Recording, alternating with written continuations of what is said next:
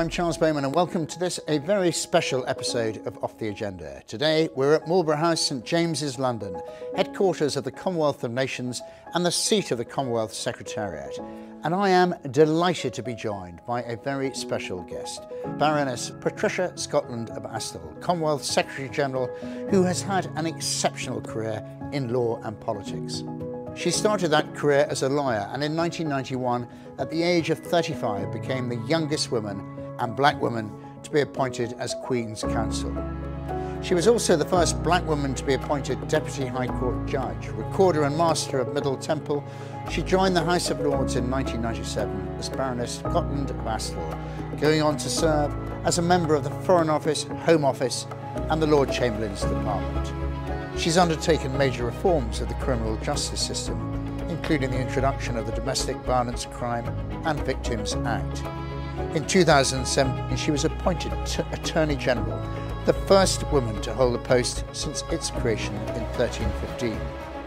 She founded the Eliminate Domestic Violence Global Foundation, was appointed Prime Ministerial Trade Envoy to South Africa, elected as Alderman of Bishopsgate in the City of London in 2014, and at the 2015 Heads of Government meeting was nominated for the position as Commonwealth Secretary-General by her native country of Dominica. And it is now my great pleasure to welcome Baroness Patricia Scotland to Off the Agenda.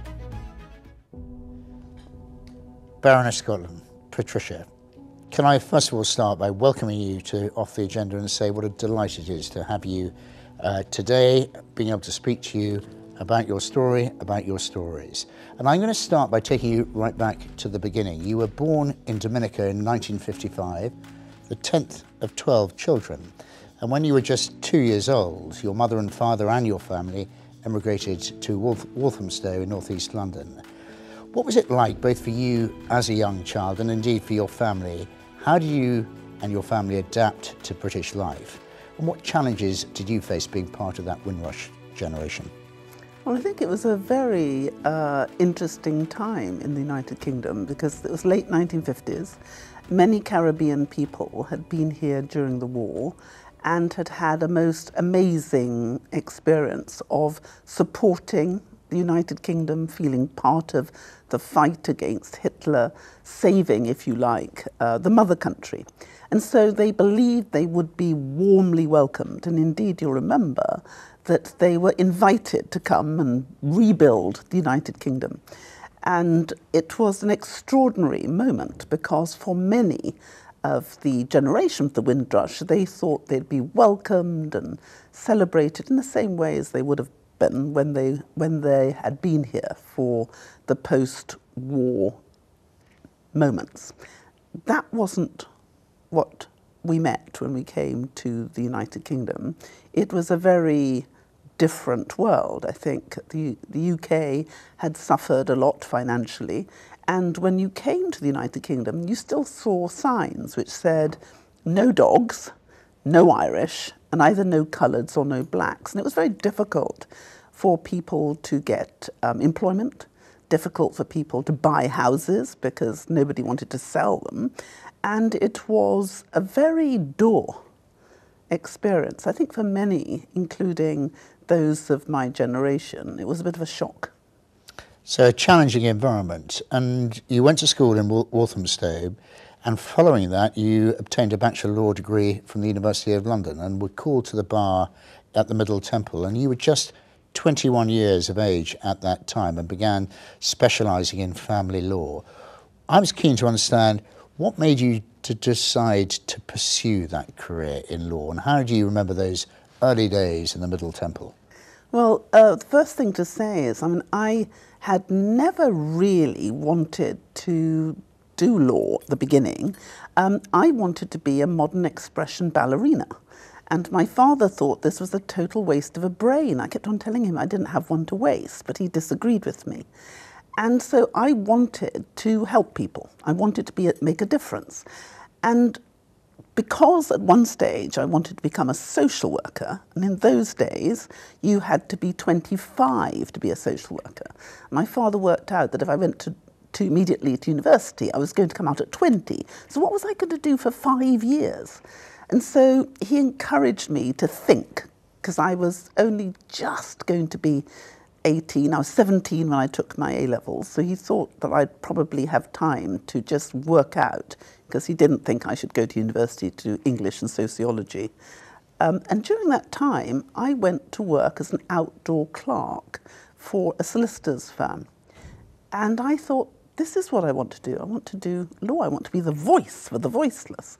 But by that time, it was a bit late to get into university.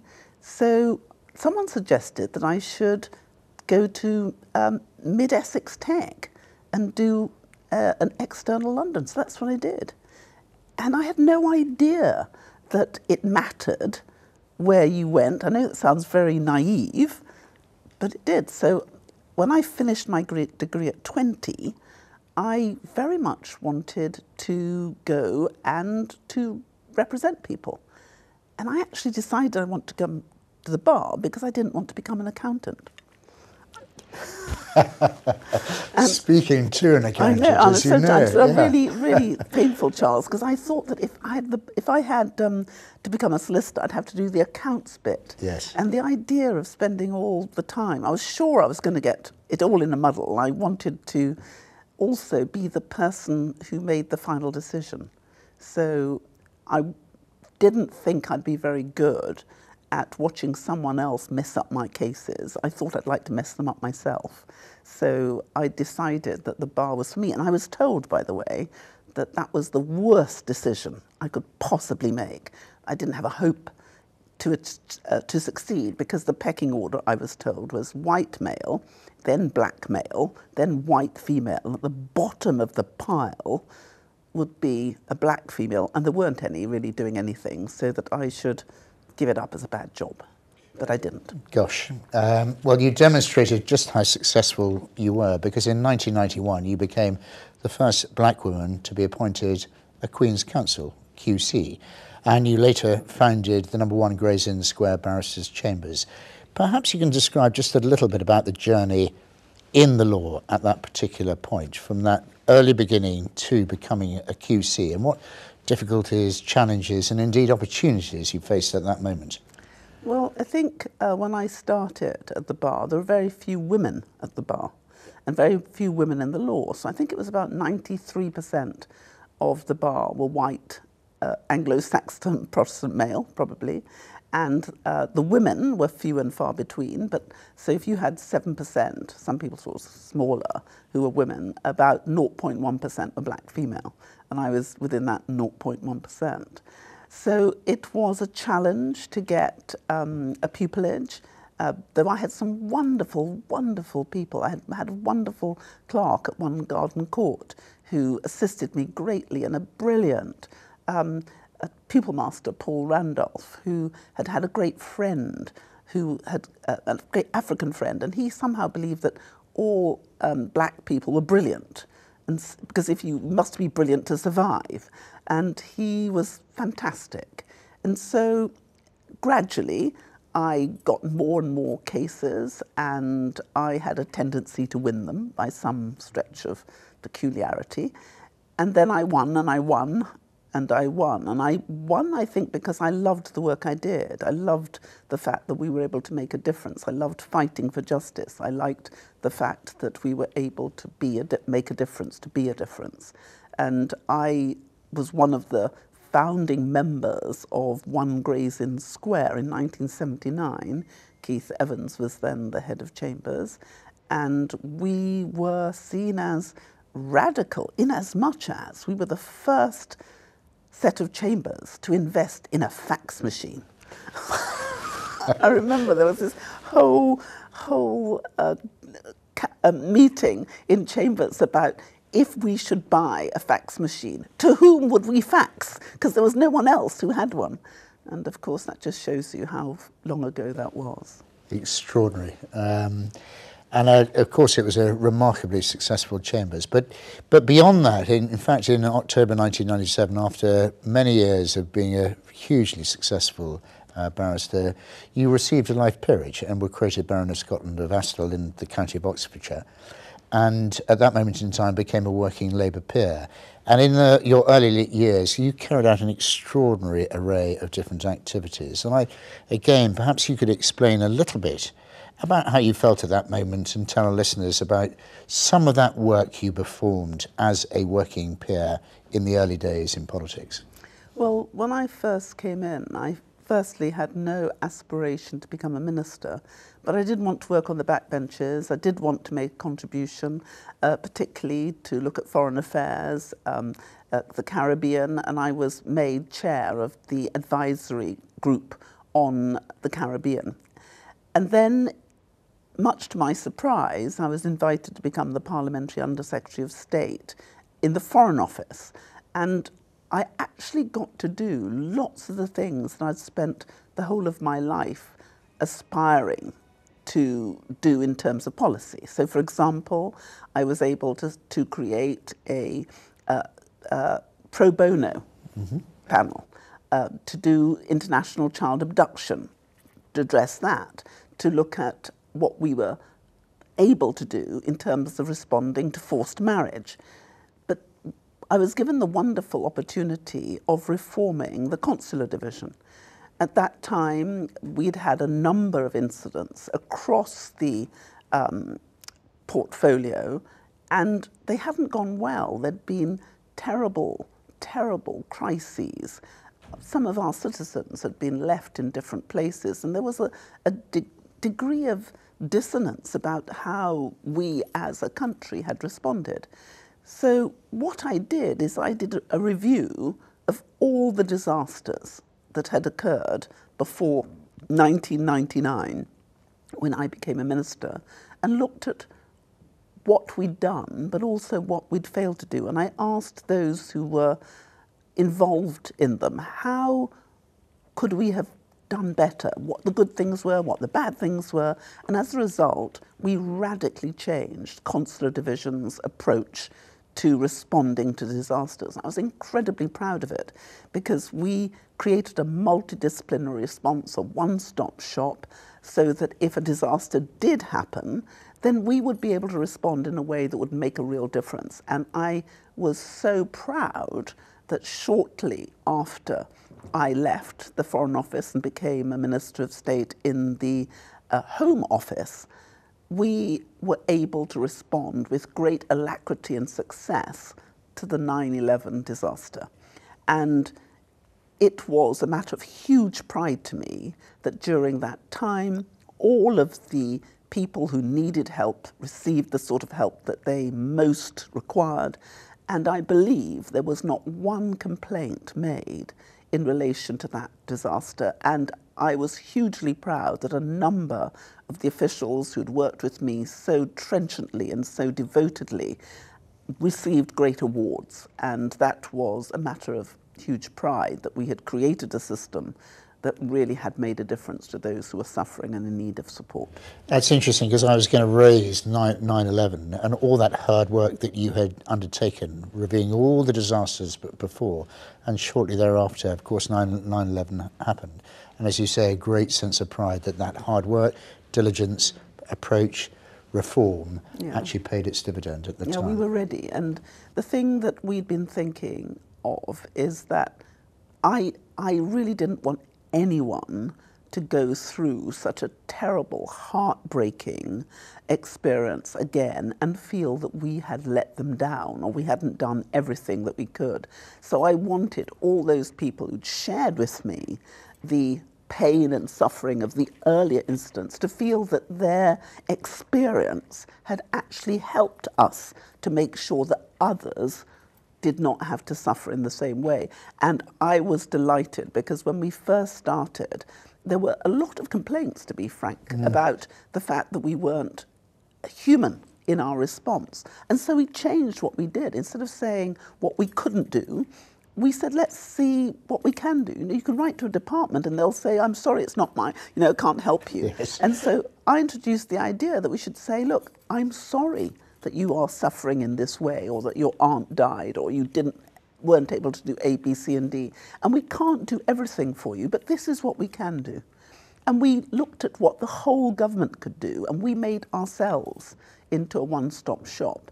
And it was marvellous to see the letters we got back, people saying, I accept you can't do everything, but thank you so much for understanding, thank you for walking with us, thank you for doing what you can. And it made our officials feel so much better.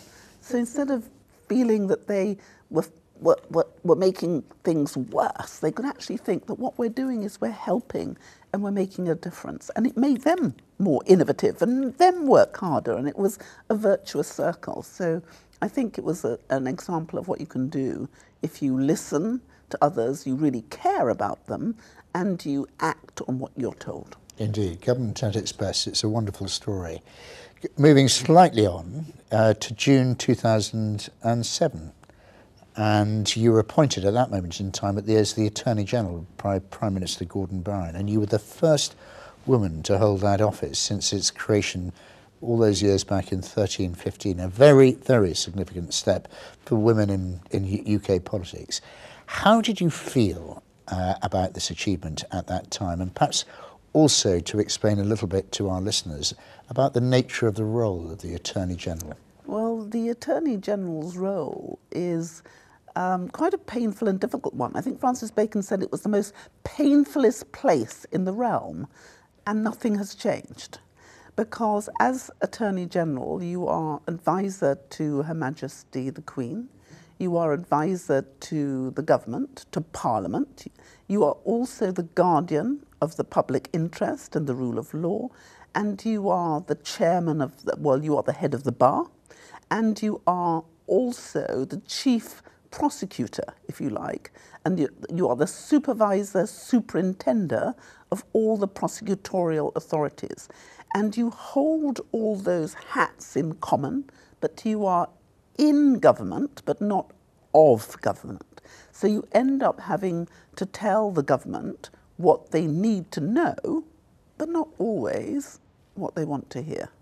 And it's a very burdensome role, but it's a role that should be discharged with real independence and integrity, because you have to juggle those different hats. And one of the things that's really important is that the Attorney General has to understand that the Attorney General is the guardian of the rule of law. And I was going to say, one of the great assets that the country has, that we need to cherish, nurture, invest in at every level possible, is exactly that, our rule of law and the independence of our rule of law. But I think it's really important, because traditionally the Attorney General has always been a senior member of the profession, has always been a silk in their own right. Not an honorary silk, and who had the experience and opportunity to give that independent advice, independent from those who may advise them within the system. I know that there are a number of attorneys who I've spoken to who were put in a position where others may advise you to go one way, and it is your role, reading all of the information, to then decide independently what the law should be. And I saw that very clearly. And one of the first cases I had is whether we should or should not appeal a decision.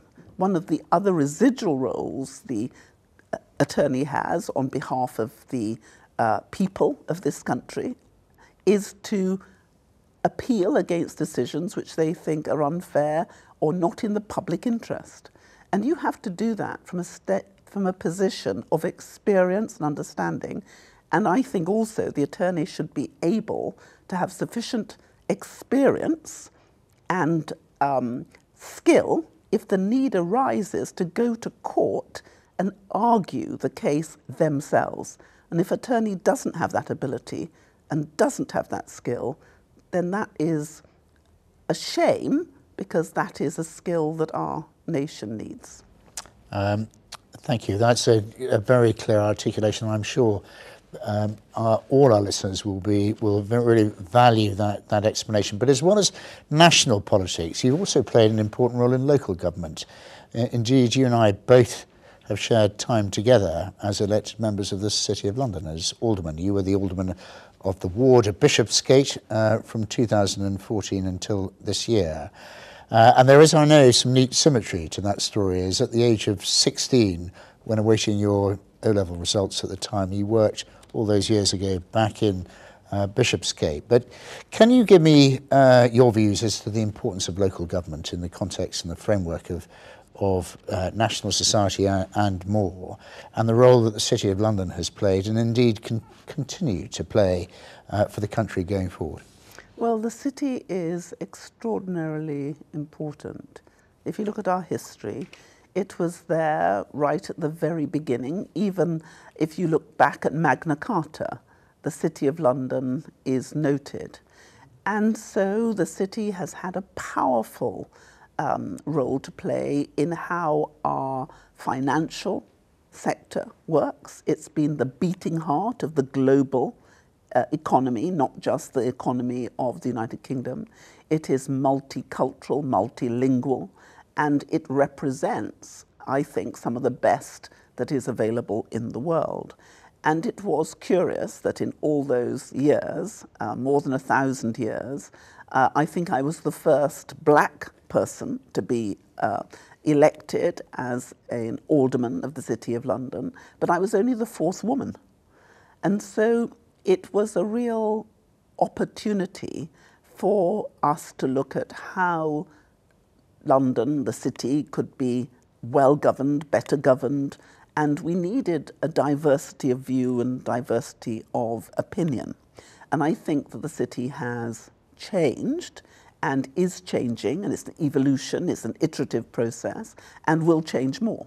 But if you look at what it now must do in order to maintain its primary position as the jurisdiction of choice, then we know that there is much in terms of our values, in terms of our principles, in terms of the law that we must maintain.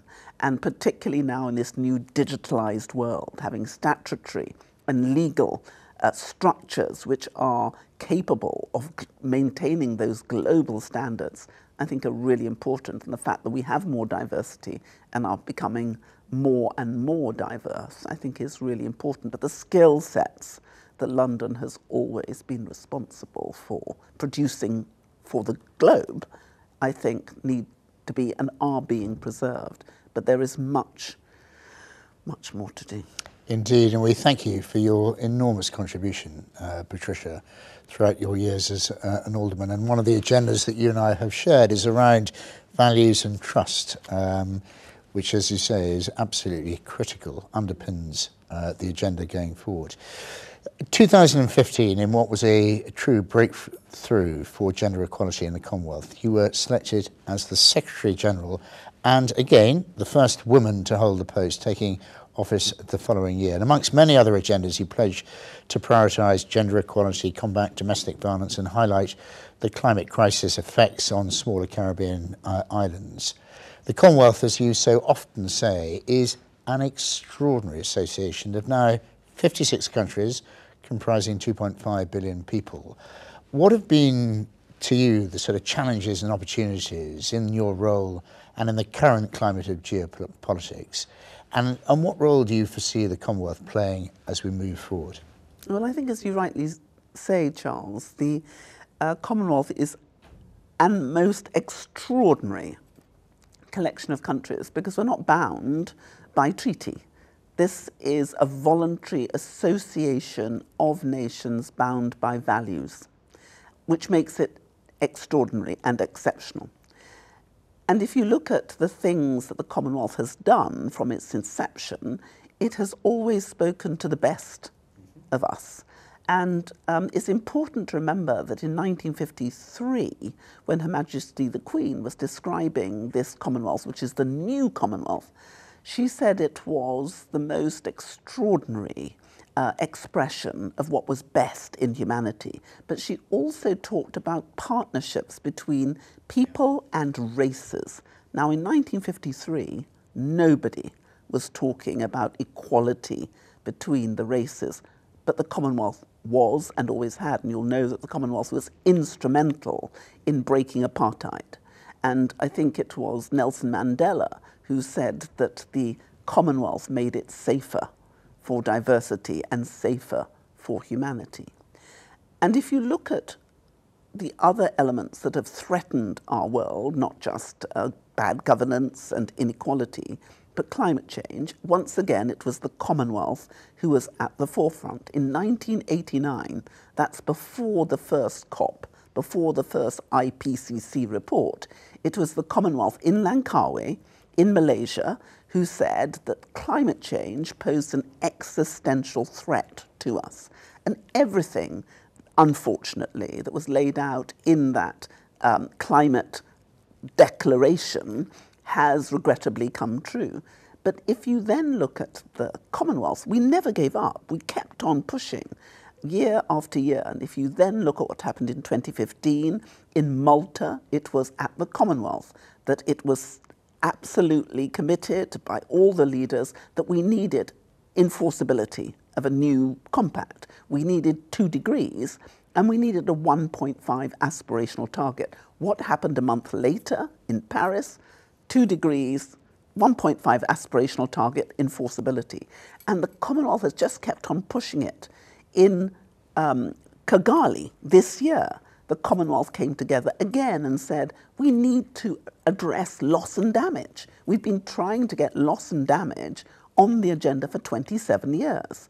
And at the Commonwealth Heads of Government meeting, the Commonwealth 56 basically said, loss and damage has to go on the agenda. What happened in November as a result of that push? Loss and damage is now on the agenda. So climate change, regrettably, is a real existential threat to all of us. And we've seen it devastate the 5 regions of our world. So many, just look at what's happened to Pakistan. 1/3 of the country underwater, an area bigger than the United Kingdom. 33 million people displaced, 1,700 died, 13,000 injured, billions and billions of loss occurring. And what's happening in Africa with drought, desertification, flooding, people dying.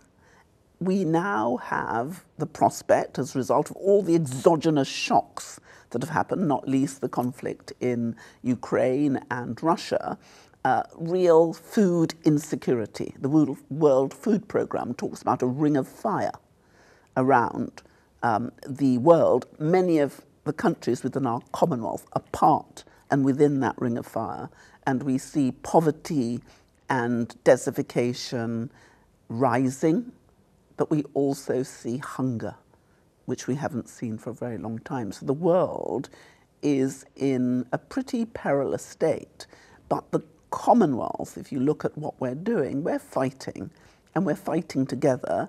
We're not fighting against each other, we're fighting with each other in order to overcome the difficulties and to deliver on the SDGs. And those Sustainable Development Goals are, in fact, the Sustainable Development Goals which were agreed by the Commonwealth in 2013. If you look at our charter, 1 to 16, it's 1 to 16 of the Sustainable Development Goals. SDG 17, which is partnership, is right there in the core of everything we do. And we are determined to make the difference. If you look at trade, we have over $700 billion of trade, intra-Commonwealth trade between our Commonwealth during this terrible time over COVID. That not only remained, but it started to grow. So we've now got $768 billion, I beg your pardon, billion dollars of trade with the Commonwealth. We hope to get 1 trillion by 2024, 2 trillion by 2030. But that's because that intra-Commonwealth trade, we have a 21% advantage because we share the same laws, the same values, the same institutions.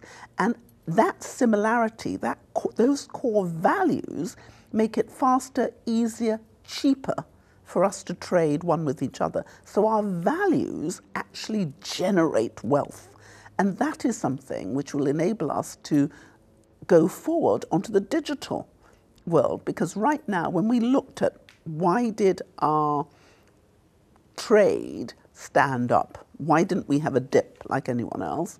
It's because digital trade increased during that time to compensate for the others. And we really are hoping that we can drive the current 21% advantage up to, what if we could do 30? What if it was 30% cheaper, faster, easier for us to trade with each other than anyone else? And we've got opportunities now with the African Continental Free Trade Area, with the World Trade Facilitation Agreement. All of these could give us the potential of raising our intra-Commonwealth trade to above 2 trillion by 2030. So there's lots for us to do. And of course, trade that creates for social cohesion, stability, security. And gosh, that is a commodity that the world needs at this immediate moment in time. So that's a wonderful story. And it's very important for us to remember that 60% of our Commonwealth is under the age of 30. So it's growing. Yeah. It's growing. And next year will be the 50th year of the Commonwealth Youth Programme. And it's the Year of the Youth next year, as well as the Year of Peace. And we're celebrating the 10th anniversary of the Commonwealth Charter. So the future is bright, and lots of different countries are now lining up wanting to join us. I think we have 36 republics, the 2 newest being Gabon and Togo. Yeah. And there are others knocking on the door saying they'd like to come into our family. And when I ask them, why are you attracted? They say, if you could join a club with a 21% advantage, with a 700 billion plus intra-government trade, which represents 1/3 of the world, who has a petri dish of every simple type of country, small ones, big ones, landlocked ones, island states, who were all joined by the same value systems. Mm-hmm. Who wouldn't want to join such a family?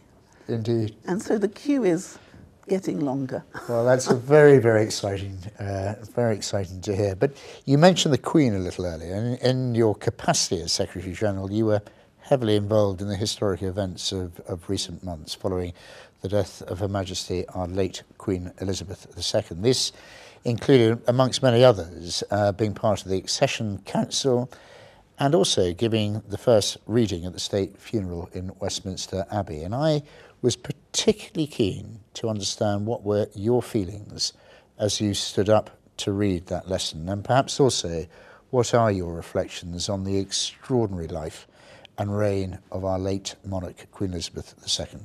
Well, I think it was quite an extraordinary privilege to be asked to read, and it was an even greater privilege to understand that Her Majesty the Queen had wanted me to read. And I think it spoke a lot about her and her love of our Commonwealth. I think a number of people don't realise that it was the first time that a monarch had had the funeral not in St Paul's Cathedral, but in the Abbey. And to understand why Her Majesty the Queen chose to have the funeral in the Abbey, I'm sure that it would have been the most extraordinary funeral wherever it had taken place. And certainly, if it had been in St Paul's, one would have seen the whole pageantry of the Church of England at its very best. I'm sure every archbishop, every bishop would have been there, but it would have been a quintessential Church of England affair. What Her Majesty did, which I thought was breathtaking, is she turned her funeral into a moment for unity between people, between races, between religions. I think it was very moving to see on the the central part on the altar every denomination of Christian. Yeah. You saw the Catholics, the Church of England, the Baptists, the Methodists, the Presbyterians, all of them were represented. But at the foot of the altar, all other religions were there too.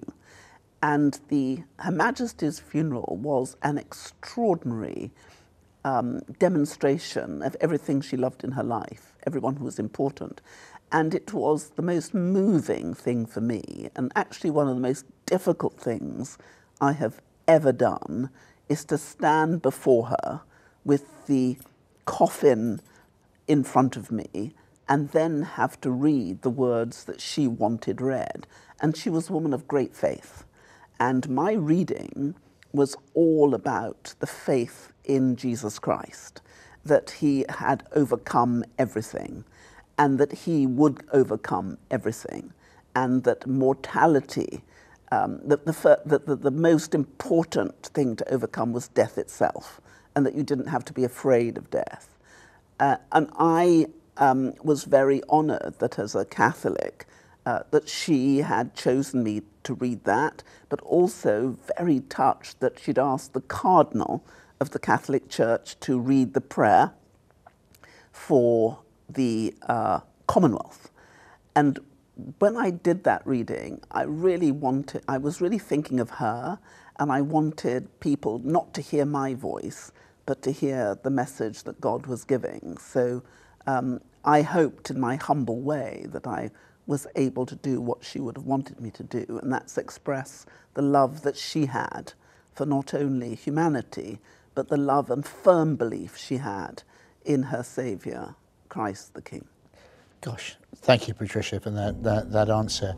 And it brings me really on to my final question. You, Patricia, have been and still are an exceptional role model. That final question is one that I ask to every guest on Off the Agenda, and that is that we live in difficult, challenging times where perhaps hope and aspiration are much needed. What lines of advice and support and encouragement would you give to that younger generation, the next generation, as they start their own career path today? I would tell them to believe in themselves. Everyone will tell you that that which you aspire to do is impossible, but it's not impossible, and that there is no disgrace in failing. The only disgrace is in not having tried. You never know what you can achieve if you try. If you look at what happened to me, I was always told that everything that I aspired to do was impossible. It couldn't be done.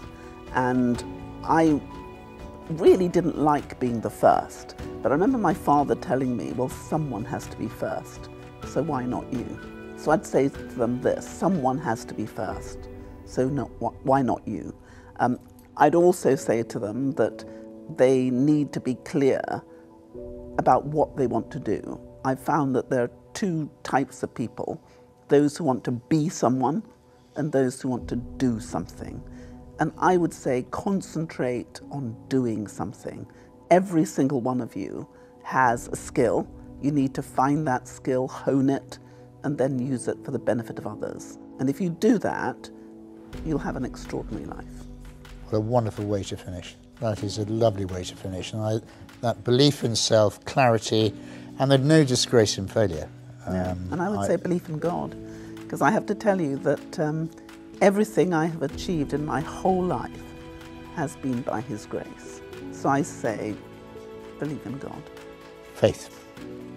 Patricia, Baroness Scotland, it has been an absolute delight. Thank you so much for sharing your story and your inspirational stories all the way through. We wish you all the very best with what is clearly an extraordinarily exciting agenda for an extraordinary institution, the Commonwealth, and we look forward to hearing more about that in due course. Thank you very much indeed. Thank you, Charles. Well, it's been a real honour and privilege to speak to Baroness Patricia Scotland today and to hear her inspiring story and stories. Thank you, Patricia, and thank you all for listening. That's all from me, other than to say, as always, stay tuned for more conversations, great discussions, and inspirational guests. Thank you again, and bye for now.